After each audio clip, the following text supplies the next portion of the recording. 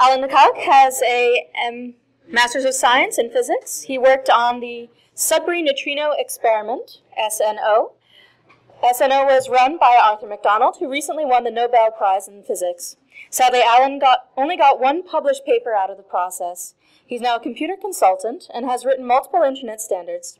He's been interested in skepticism for a long time, and he has found his physics training invaluable in the skeptical process.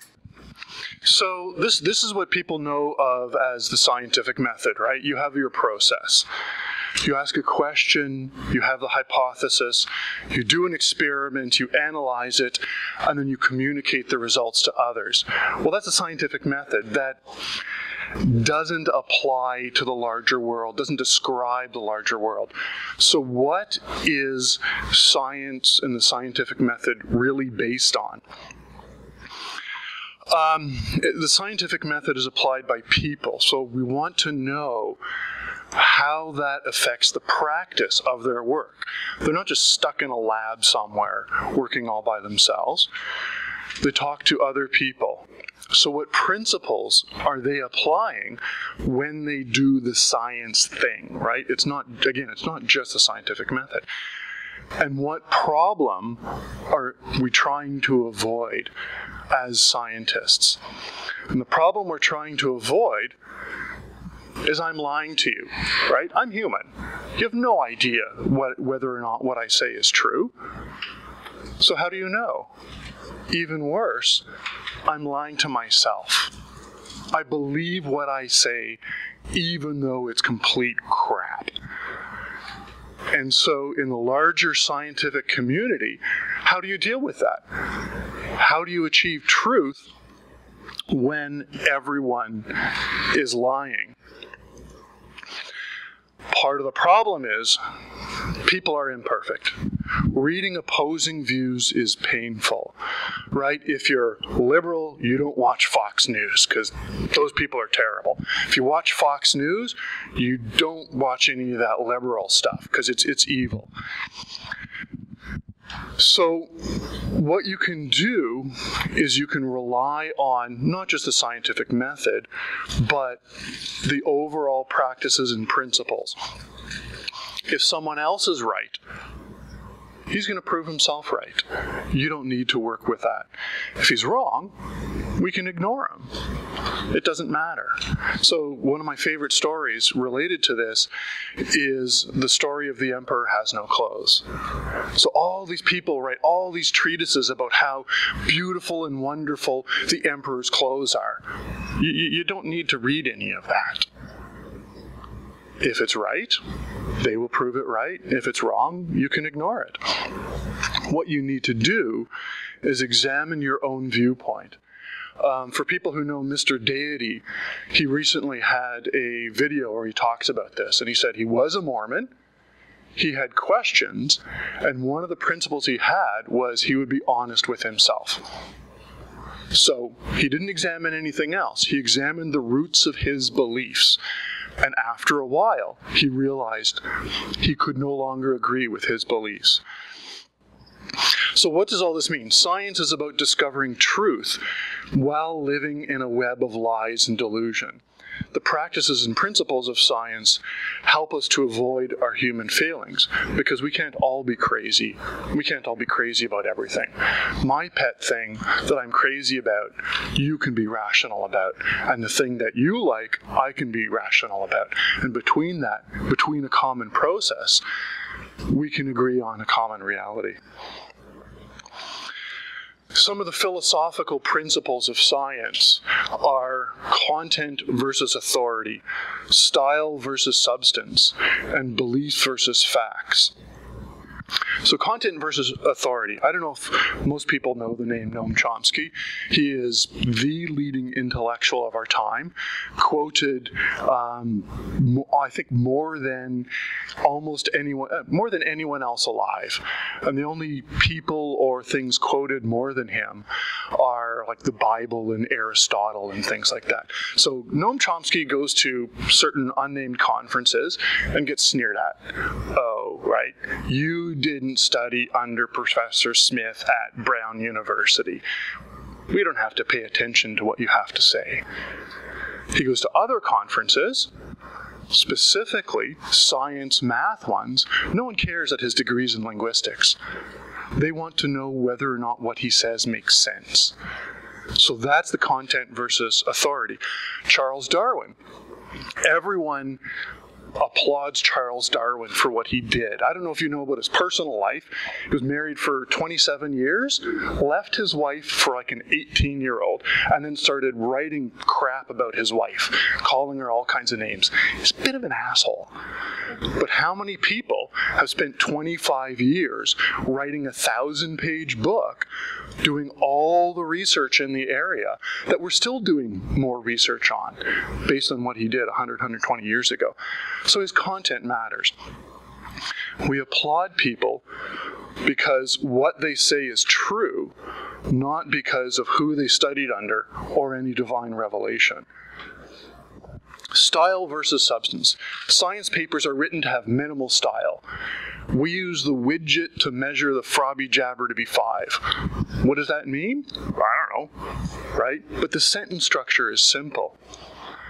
Richard Feynman, physicist, has a comment about reading some papers outside science. He has this one sentence which has just confused him in this paper. And the sentence was, occasionally people obtain information through visually perceptible forms. And he sort of scratched his head and thought about it for a while. What does that mean? And it means people read.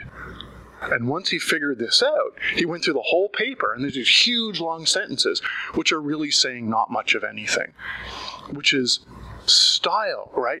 I can talk philosophy and all kinds of complicated things, and if the style is complicated, it's probably hiding something.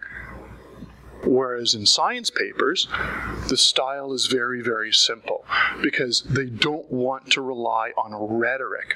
They don't want to rely on, the kinds of things that these self-help guys do, right? They run around shouting at the crowd, working up the crowd.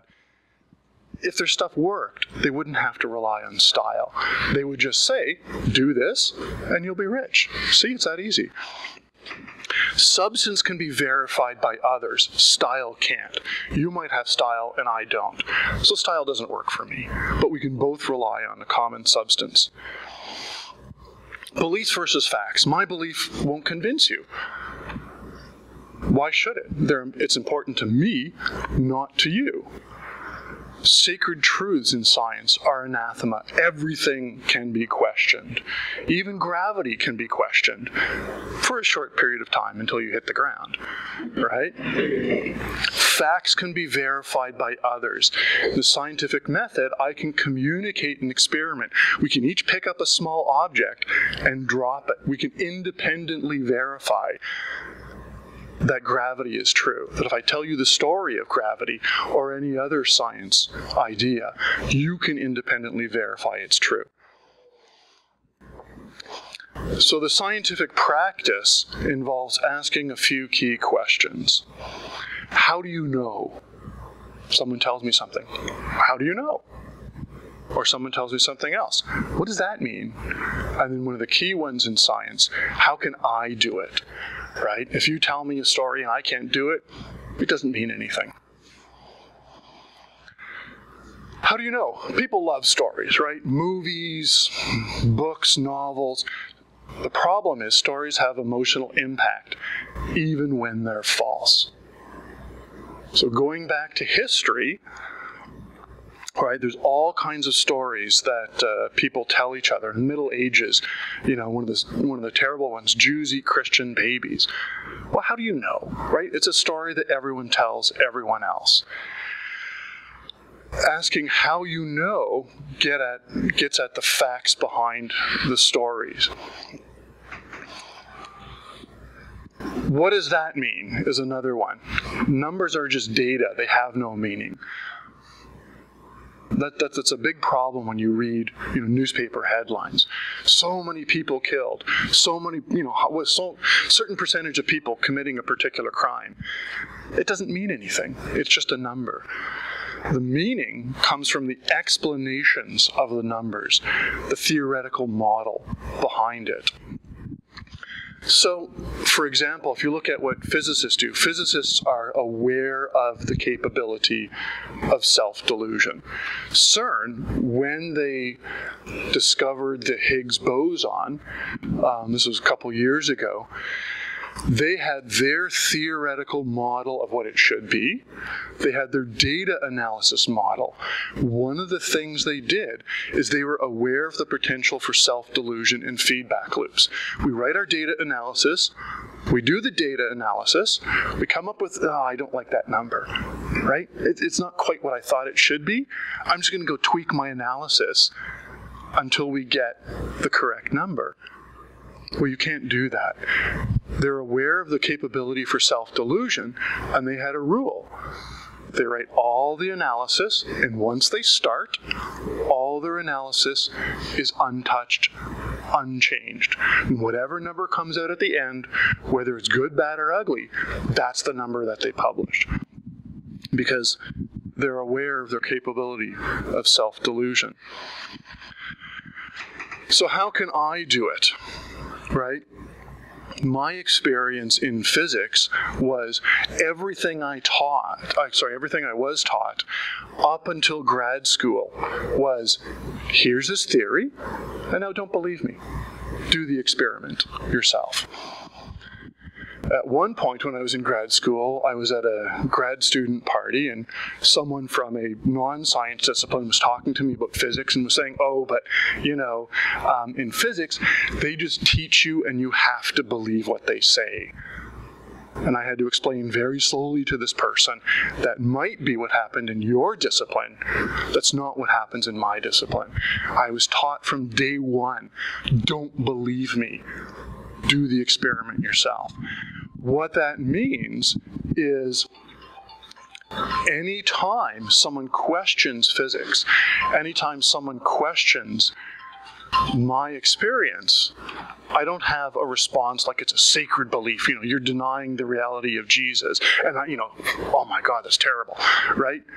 Instead, it comes across a bit more like, if I can ask Diane a question, which high school did you go to? No, which one? Sorry?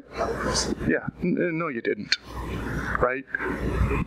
And if someone says that, your response is, what? It's confusion. It's not this, oh, they're lying to me. So, no, this is my life. This is what I did. Everything I did in physics, I experienced. So when people question it, it's, what are you talking about? Get out, right? So when you ask, how can I do it? It lets you know if the belief is based on a shared reality or is a personal belief that may not be real at all. And another example from physics is before they had computer analysis, they would have film footage, 70 millimeter film footage from cloud chambers. And these, basically the pictures would have spirals and all kinds of other things on them. And you would look for new things that you hadn't seen before. So the physicists would not look at these pictures. They would not have graduate students look at these pictures because they would see what they wanted to see. So who looked at the pictures? And the answer is they would hire grandmothers because these people had lots of spare time, right? You could train them. Here's what I want to see. If you see something like this, this is unusual. They did not have beliefs about physics, so what they saw was what was actually there. Whereas the physicists had beliefs about physics and therefore could not look at the pictures because their beliefs would make them see things that weren't there. So in summary, the scientific method is just one part of science. The practices and principles, the social agreement, social convention around science is also important. And ultimately, asking simple questions is really the basis of science. So that's it. Thank you.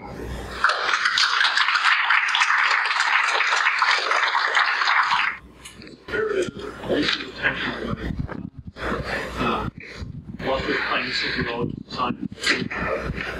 One of the things they're addressing is the scientific division of labor.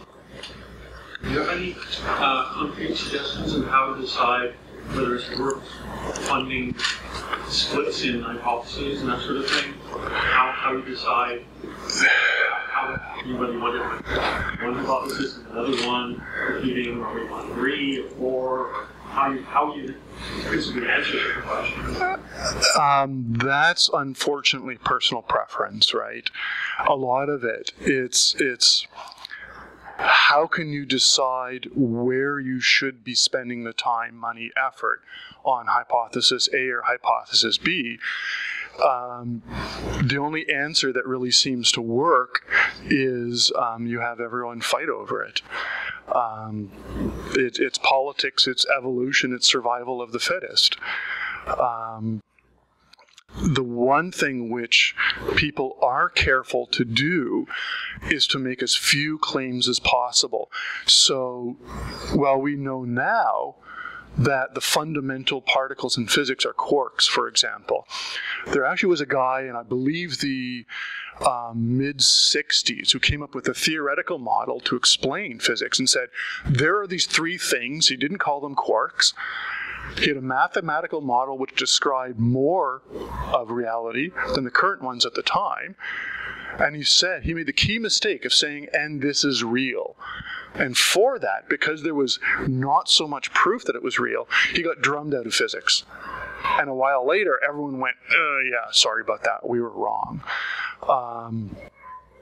It's hard. I mean, deciding which hypothesis to go on, you can't have a scientific method to determine which one is better. Any other questions? Sure.